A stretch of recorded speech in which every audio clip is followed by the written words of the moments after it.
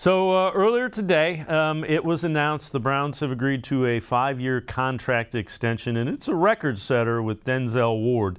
5 years, $100.5 million, 71.25 guaranteed. You wrote an article on why the Browns should do that.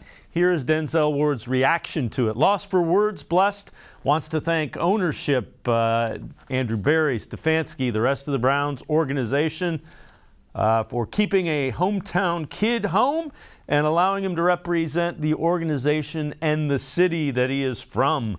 So all good stuff as the Browns extend one of their core players, and it's just a really good story. And your reaction to the signing of Denzel Ward to that big extension. I love it. I was hoping it would come before training camp, and it even came before their off-season workouts that are scheduled for tomorrow. I can't be more happy about it. He's one of the better cornerbacks in the league. I think he's one of the elite ones in the league. And now we have the quarterback position wrapped up for years to come, defensive end position wrapped up for years to come, and now we have cornerback. Those are three key pieces to winning in the NFL. And Denzel Ward makes a lot of sense. And I just wrote last week the reasons why they should not trade him. There was some talk on Twitter that, hey, we should trade him for this, trade him for that.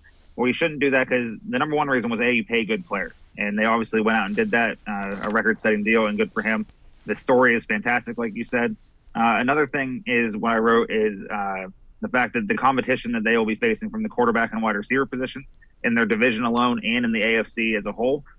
So that's a good combo to have. And he came off a pretty good season last year, and now that he's paid, I think he's going to keep going on that.